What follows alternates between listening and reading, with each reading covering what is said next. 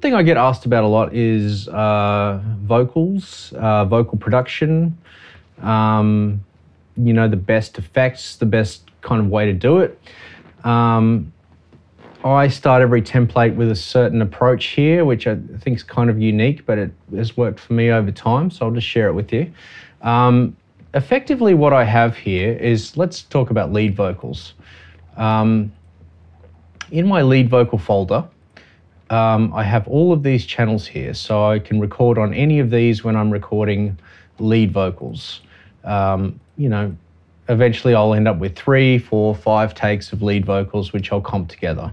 And then they'll come down here, you know, and I'll have one track which is for a verse, one's for a pre-chorus, one's for a chorus.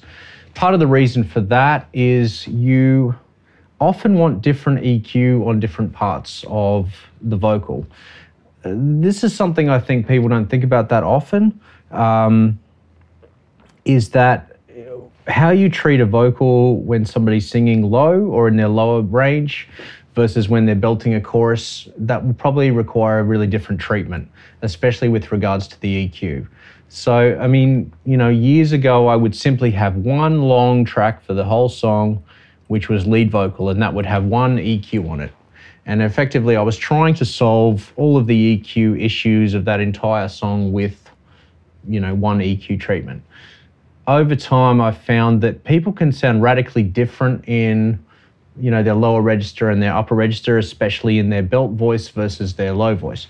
So these days I will have, you know, I'll keep the verse on its own channel, and I will actually EQ that straight away. Likewise with the chorus. And I may add some extra effects like some dynamic EQ processing, which I find especially when the voice is getting a little harsh in a chorus, you know, something that will only affect those, you know, upper mids when the voice gets especially shrill or harsh is good.